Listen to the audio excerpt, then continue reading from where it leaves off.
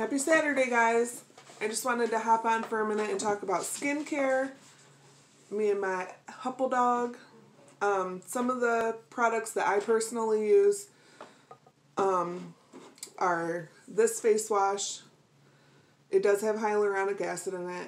It does have a little bit of a physical exfoliant in it, but it also has AHAs, which are alpha hydroxy acids, which also are like a little bit of a chemical exfoliant. So that's real good to keep your skin fresh and soft. I do have this Sonic skin brush that I use twice a week-ish. Sometimes more, sometimes less, depending on what my skin is feeling like. This is the Spa Sciences brand.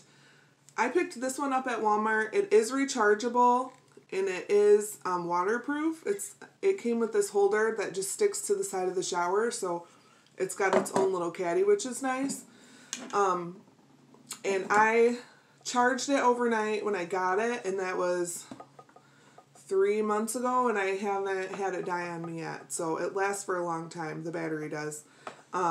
It has four different settings. It's got these two buttons. One's a power button and one is a settings button.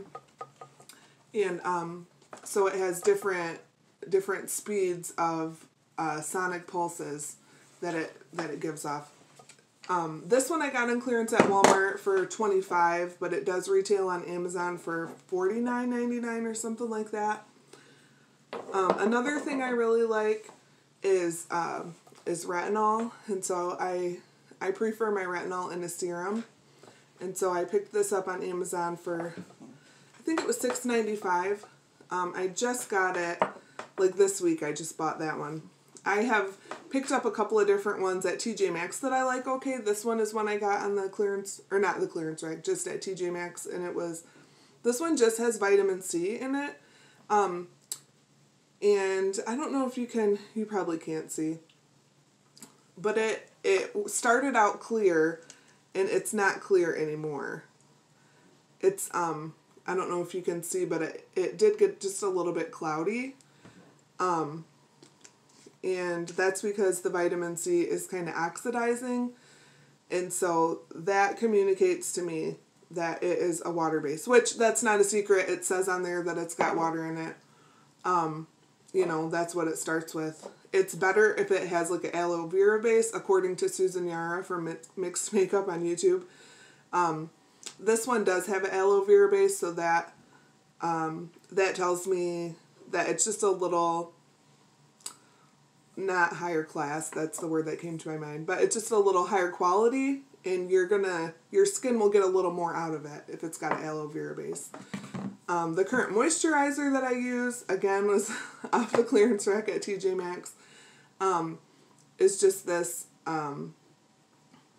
what's it called? Oh, Elastalift Anti-Aging. I think this really was meant to be like a body lotion, but I just use it on my face, and I really have been happy with it. I spend a lot of time in the sun and stuff, so I kind of got to be careful with the retinol.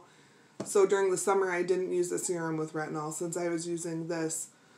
And I did wear a hat to protect my face since I was using a retinoid, because I have a swimming pool and I spend a lot of time outside in the summer in the pool. So I do try to be real conscious of skincare and stuff in the summer, protecting it when I'm using retinol so that I don't burn or damage my skin. Another one that I use when I'm feeling lazy is this is just an unscented body lotion, just a fragrance-free from Walmart. And if I'm feeling lazy and don't feel like doing all the other with the serums and everything, I'll just throw that on if I'm in a hurry. And that seems to be just fine on my face. I don't have a big problem with like acne and things like that. I don't have a lot of blemishes that are a problem for me. My issues are more hyperpigmentation, and I've got a little bit of I noticed like fine lines and crow's feet and things that were trying to happen, like around my smile lines. Like I could really notice some fine lines around here. And so I just really started hitting it hard with the moisturizer, and with, you know, being more conscious of exfoliating and stuff like that. And I noticed that that really did make a big difference. So my issue was just dead skin and a lack of hydration. So those things really helped me. So if you are looking for something to have a smoother look to your skin, you want to exfoliate somehow. If your skin is sensitive, you can pick up this product called it's called Buff Puff, and it's just like, they're just little like oval kind of sponges, and they're not real rough on you.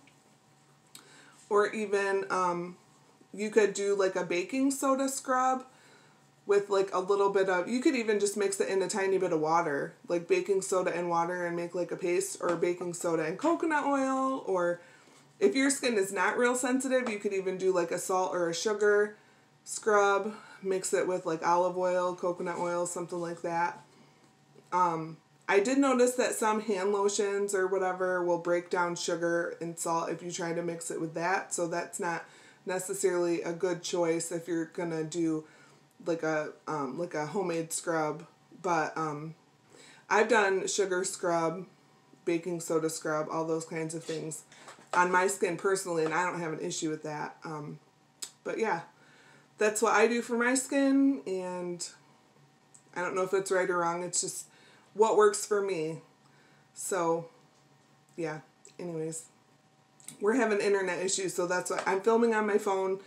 And if I wanted to get a video up today, that's just how I had to do it, because I don't have Wi-Fi or anything. The line to our home broke from some snow we got yesterday. So are we done, Hupple? Are we all done?